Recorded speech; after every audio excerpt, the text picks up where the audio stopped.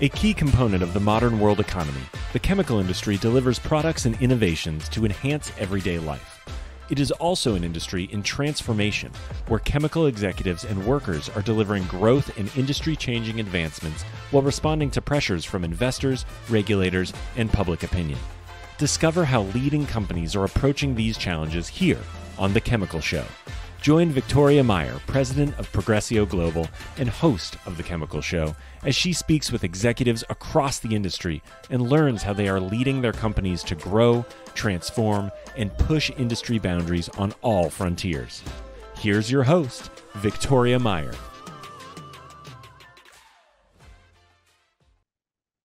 Hi, this is Victoria Meyer. Welcome to The Chemical Show. This week, I am speaking with John Yagel, who is the VP of Continuous Improvement, Capital, and Innovation Excellence for Huber Engineered Materials. John has 30 plus years of experience in the chemical and materials industries at leading companies including Dow and Grace, and is an expert in manufacturing and operational excellence. So John is bringing that expertise and experience to our conversation today on the podcast. John, welcome to The Chemical Show. Thank you very much. Great to be here. Good morning. Yeah, glad to have you here. So what's your origin story? What got you into the world of chemicals and what brought you to where you are today in your career? Sure, absolutely. Well, I guess I would say it started because I love a challenge, and I was close to my some of my teachers in school and learned a lot about chemistry. And I wanted to take on a challenge. So one thing led to another, and pretty soon I was at Penn State in chemical engineering, and of course that led me into the industry. And I've had a lot of great employers over the years for various positions, and a good portion of my career was with Dow Chemical and starting out. And Dow, I still look back at Dow. It's a fabulous company from a manufacturing and operations perspective. Great place to grow up and learn about how to do it right. Yeah, awesome. That's really cool.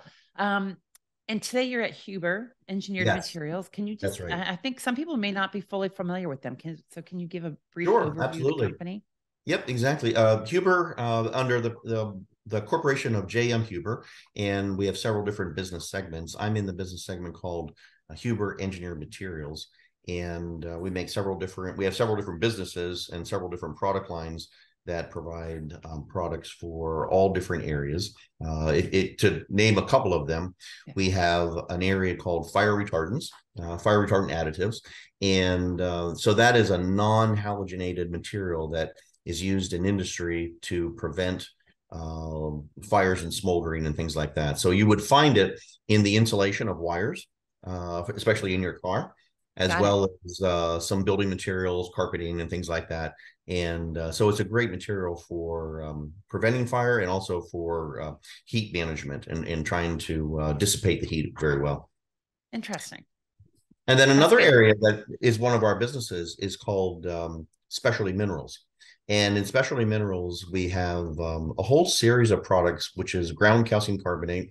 It goes into many products out there in the market, largely building materials for your home, for flooring and walls and in different areas like that. But also we have some very high quality and very high purity areas that go into nutritional needs like supplements, nutritional supplements, vitamins, in that whole area. Wow, that's interesting. Recently we purchased a company called Natural Soda, and it's in the specialty minerals business. And Natural Soda is a company that mines sodium bicarbonate, which is baking soda. And so most all the baking soda that we know of is synthetically made. And we purchased a company that has a mine actually in Colorado, and they use solution mining to dissolve it and bring it back up to the surface and then reprecipitate it into a product. And it goes in all kinds of markets, like for animal feed and nutrition and various other forms for natural occurring baking soda. Yeah, that's interesting. So why would you mine the baking soda, the carbonate, versus synthetically produce it? There must be pros and cons to this. It doesn't exist very often in a natural state. It is probably the biggest reason. And since it is in a natural state, it's a very good material for feed and things like that. Okay. Huh. That's interesting. I wouldn't have thought that. I guess that, it's one of those common products that Sure. probably many of us don't know about, including That's myself. exactly right. And then So, the third area yeah. is agro solutions, and this is actually a more recent, a new business area for us, and we've made a couple of purchases in the last several years.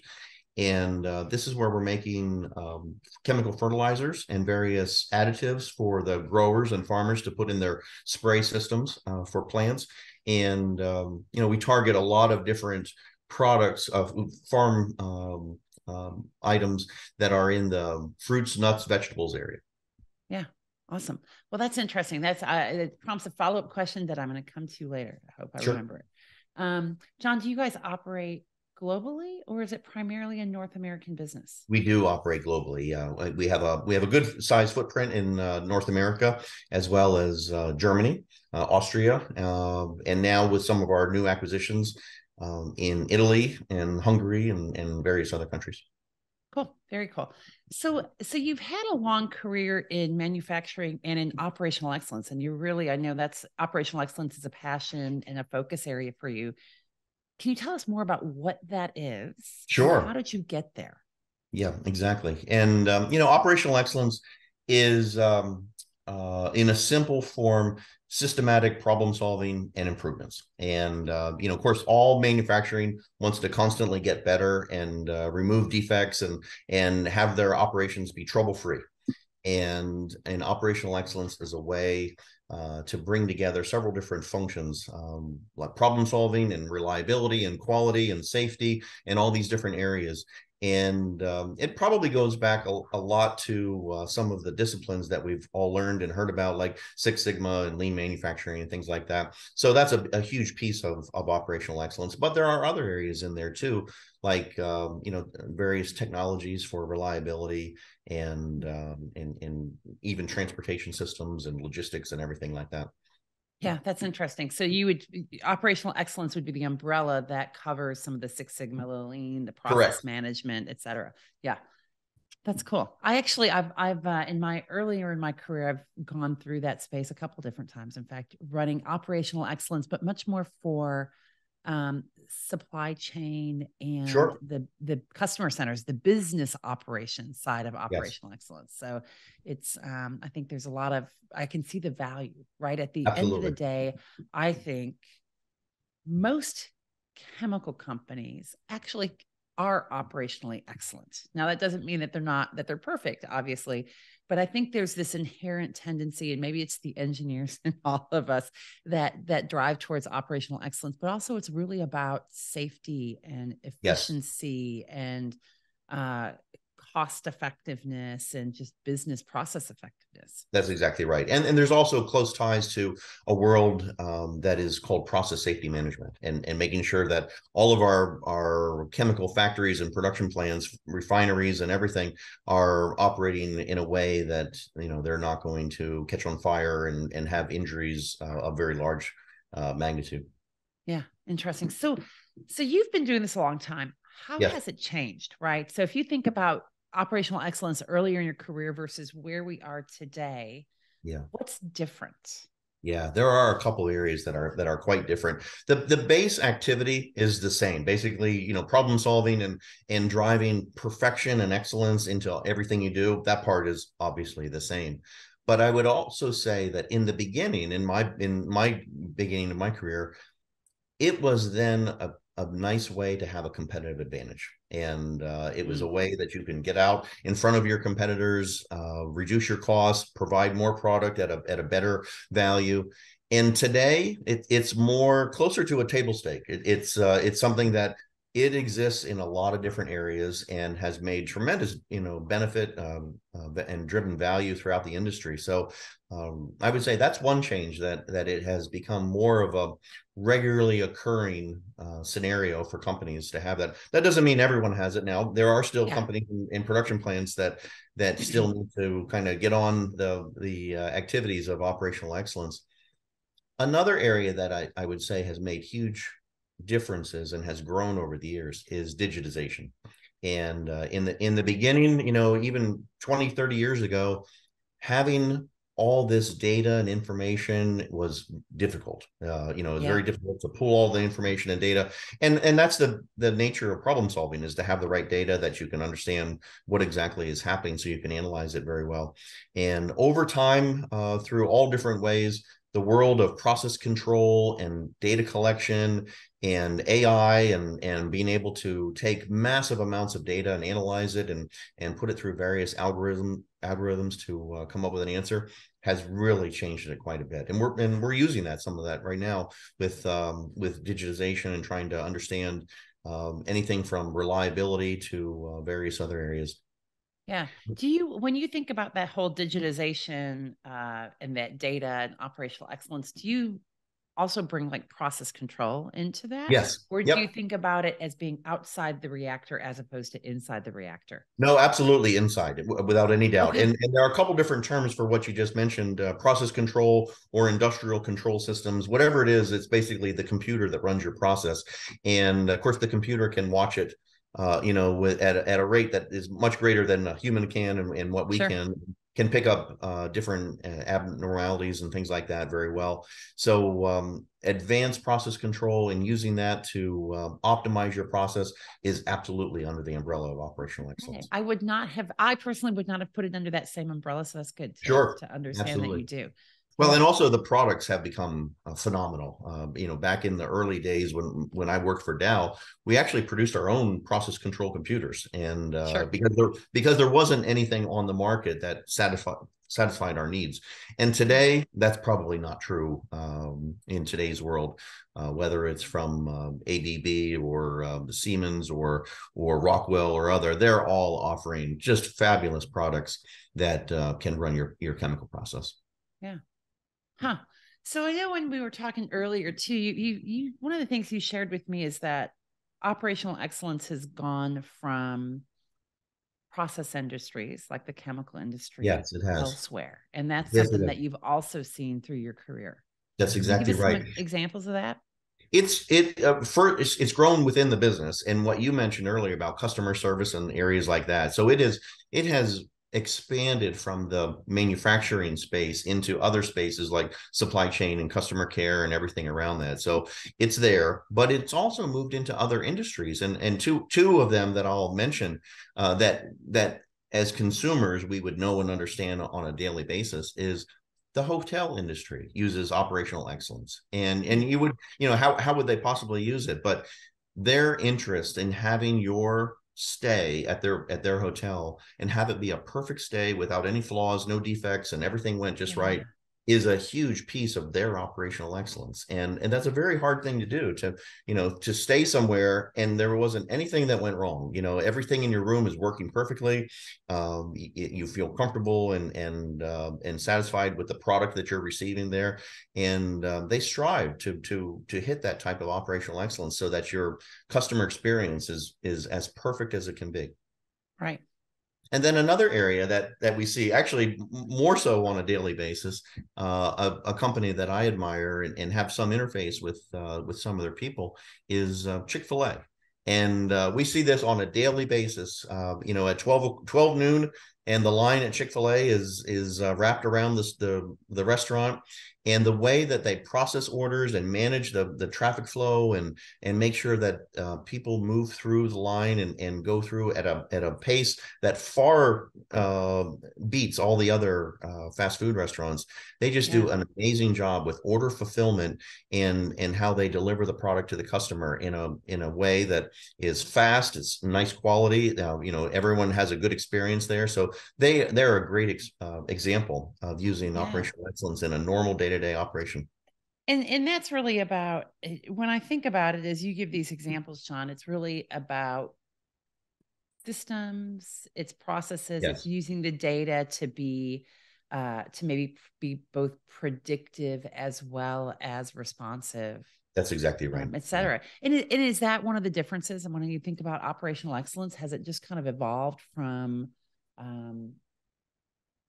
I guess the predictive aspect of it, right? I Yes. think to me has probably what's been evolved And significantly, predictive, especially with digitization, right? absolutely. Predictive and preventative activities have always existed within the world of maintenance and reliability, and Mm-hmm. now they're expanding into new areas like in a chemical reaction and being able to predict the quality of your product just by watching the original reaction of the polymer or whatever it may be in the reactor.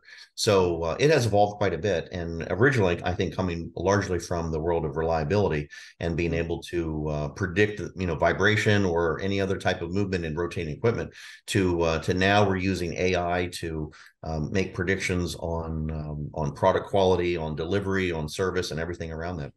Yeah, that's interesting. So, John, one of the things I talk a lot about on the show is customer experience, right? So, I think Yes, really the key differentiator for most companies is actually their customer experience, right? So, product is easily replicated, services and tactics are easily yes, right, replicated, but it's the experience that you bring, and the experience, what gets wrapped into it as well is quality, and this expectation absolutely, of yeah, quality, reliability of supply, and the expectation, and even just the information, right? The ability to that's right. provide that information and adapt. And so I think that's based on this conversation. I would not have necessarily tied operational excellence in with customer experience, and Yes, yet it's a key component it's a key for component. the holistic company.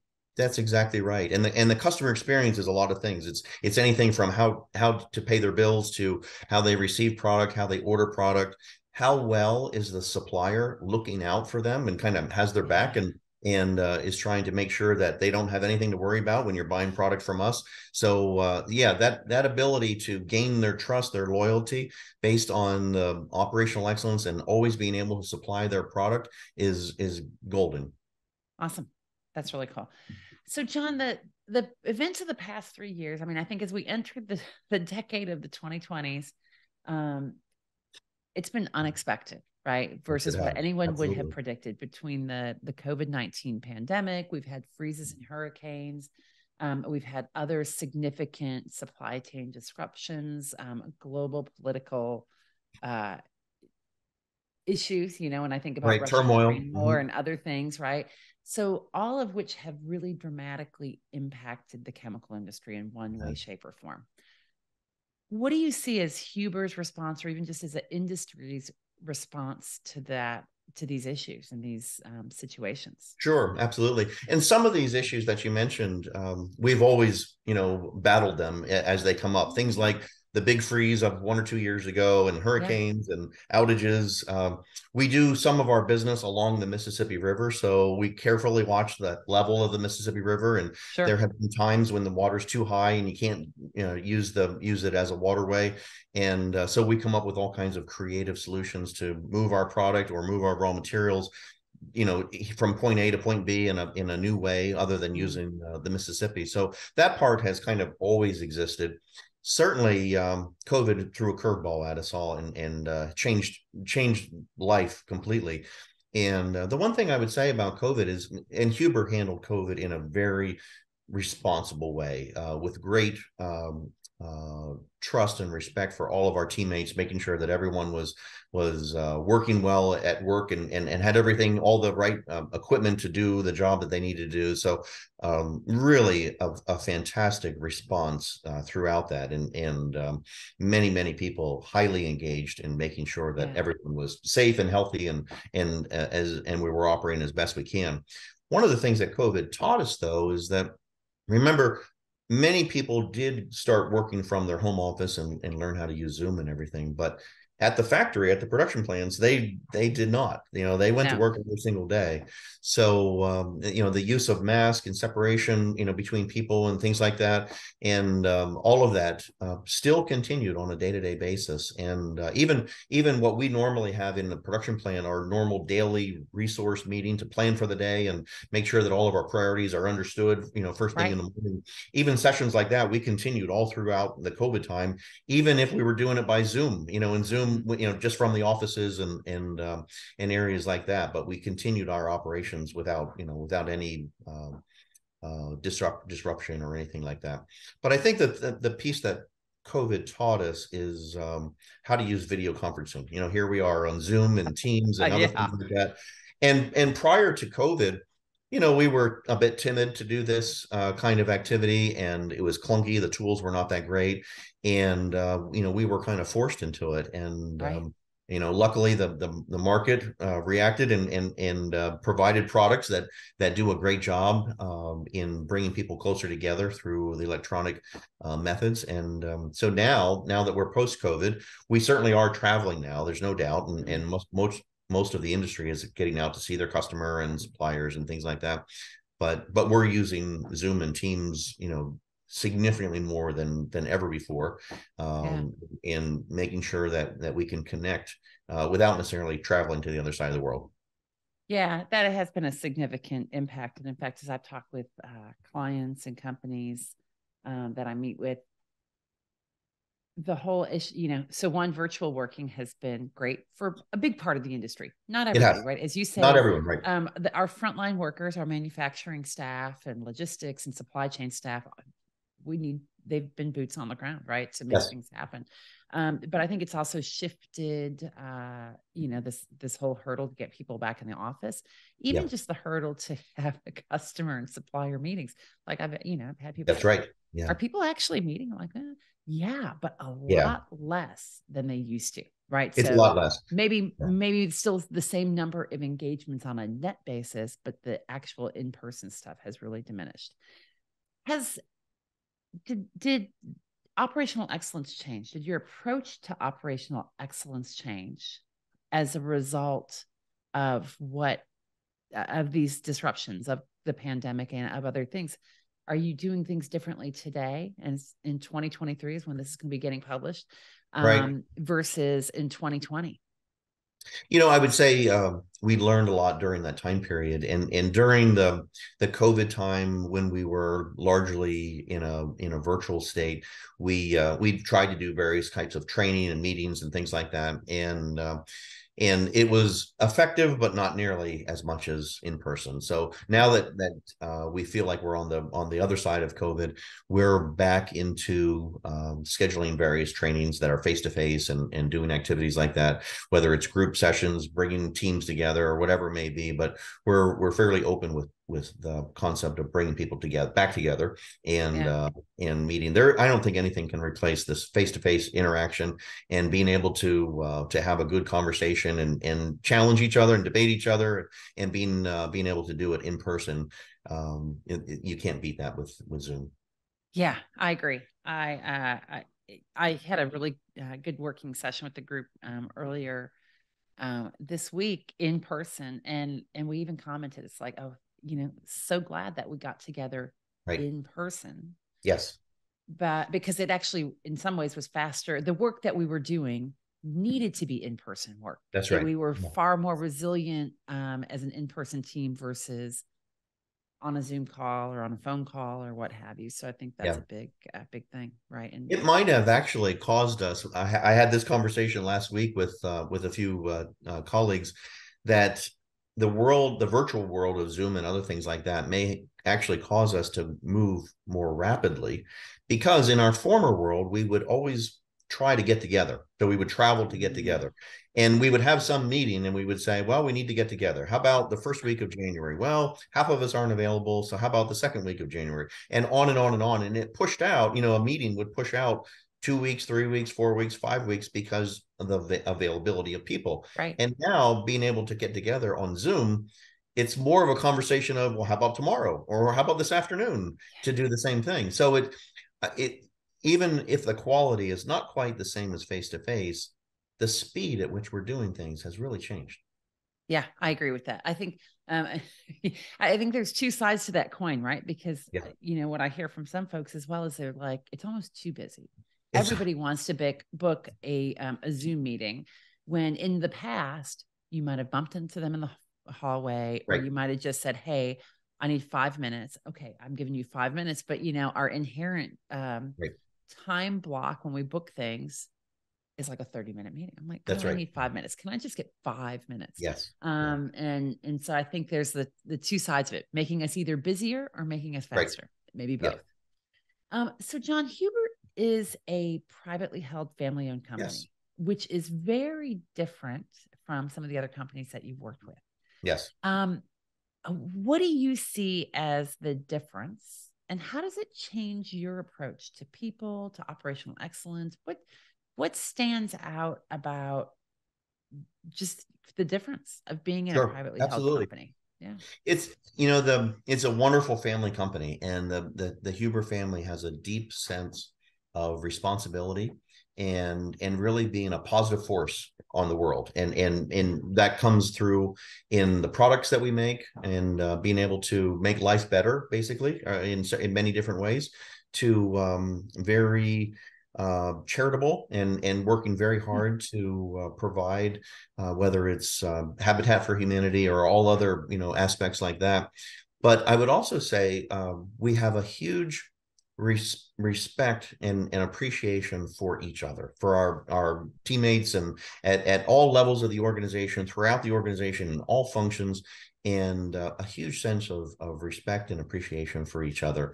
And although it's a very large company, and over 4,000 total in my area of Huber Engineering Materials, almost 2,000 people, but we really value each other and our own development and our collaboration, and it makes diversity fit right into our strategy and our activities, and we enjoy learning and understanding everyone's perspective. So I really appreciate that. We have also have a tool that we use, a tool or a set of values that we call the Huber Principles. And you can see it out there. You can Google it, and there's a lot of information that we've published about the Huber Principles. But the Huber Principles essentially is our guiding roadmap, if you will, for various activities that we do. So it's a four-piece approach of EH&S and sustainability. Obviously, we've worked on that forever.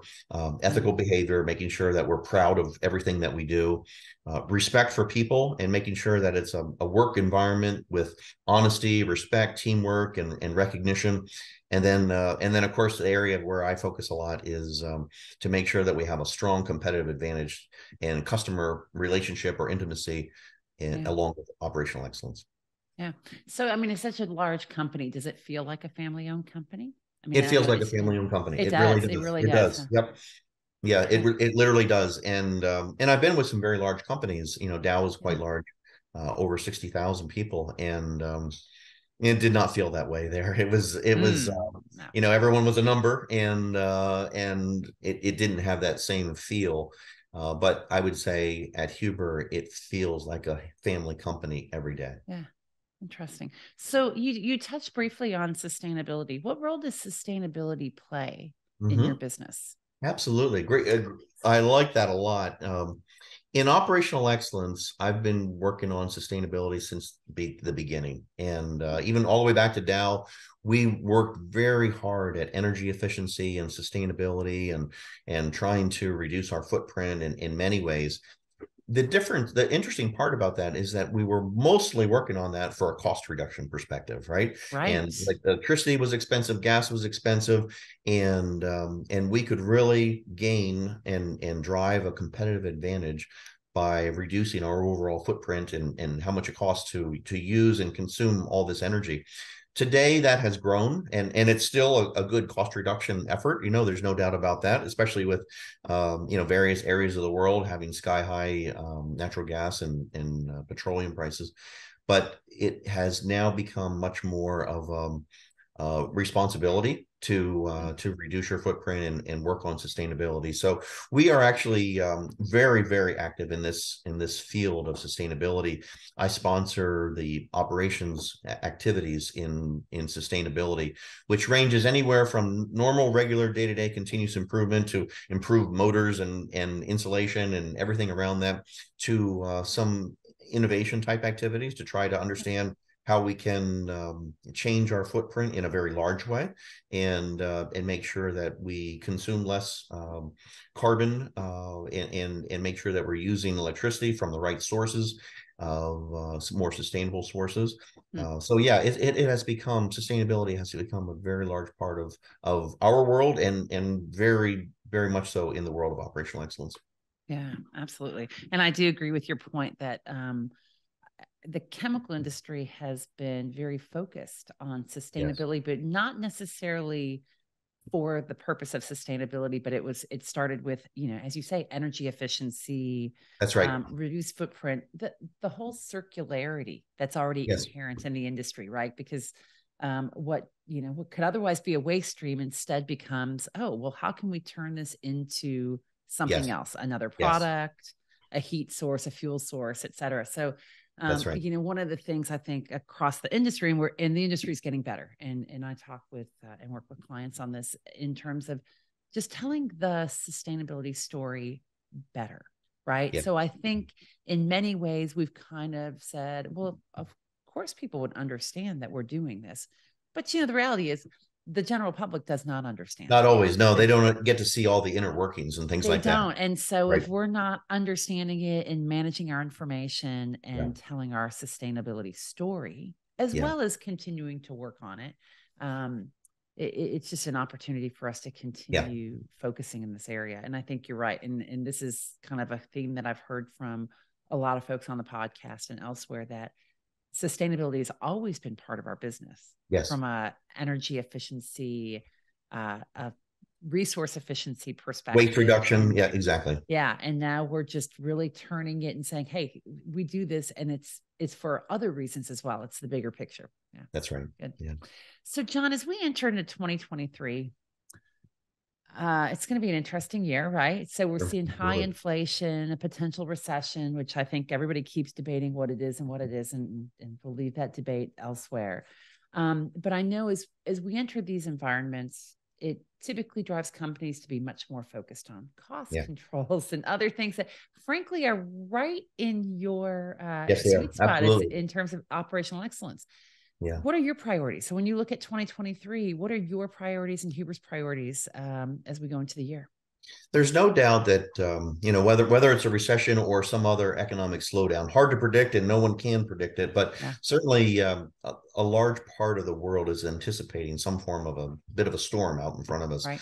So with all that in mind, it's very common in operational excellence to start to shift your strategy or your focus areas away from maybe additional capacity and move on to cost reduction, pure cost reduction, and trying to understand what that could be. Of course, we're experiencing, as everyone is, amazing levels of inflation. So, cost reduction is a huge piece of the puzzle, simply because our costs are changing on a daily basis. So we definitely, as we go into the future, have a stronger emphasis in that area, as any company would, and especially throughout the chemical industry. That's a very big part of it. Sustainability is also a huge piece of the puzzle, and that is connected to the cost reductions, because we're finding our energy sources are going up in price. We want to have a smaller footprint, and for all the reasons possible, we want to make sure that we're working on that.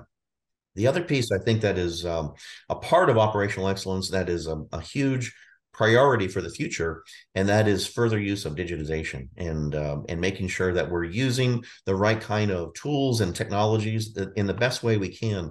And it can range anywhere from massive data crunching and analysis to simple things like right on the shop floor, and using your iPhone or iPad or other tools to enter a work order, or to log the history of a pump or a compressor or anything like that, to take pictures of it and make sure that we log what the history looks like, and everything around that we're using tools like that in every possible way. And I see that in a very strong way for our future. It could evolve into a better use of wearables and other connections, as the folks out on the shop floor are trying to read procedures, or look up some kind of information about the product or the pump or the mixing system or whatever it may be. So that digitization part is a big piece of our future, without any doubt. And then finally, I would say in the innovation area, the part that I think, at least for myself, that I'm learning about the most is the need for a very strong customer connection in the world of innovation, and really understanding what is it that they want, and not down to the individual product that they want, but what kind of properties are they looking for, and what kind of attributes are they looking for in anything from the customer experience to the product they deliver, that they consume, to the way that we ship it to them, and how they receive it. Yeah. Interesting. Great stuff.